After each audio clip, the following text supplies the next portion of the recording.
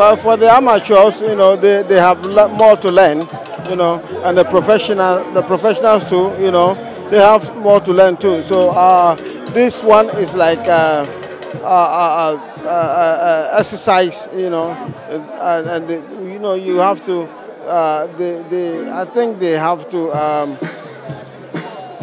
train hard, because if they train hard, I believe they can achieve what they want to achieve.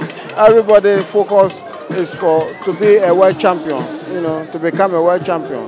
So I believe that you can get it if you really want it. These boys are focused and they want to be where I was, and I'm telling them that they have to train hard before they can get there. And I can see, especially the last fight, I can see that the Ghanaian is determined to become a world champion. No, we are on it. We are on it. We're trying to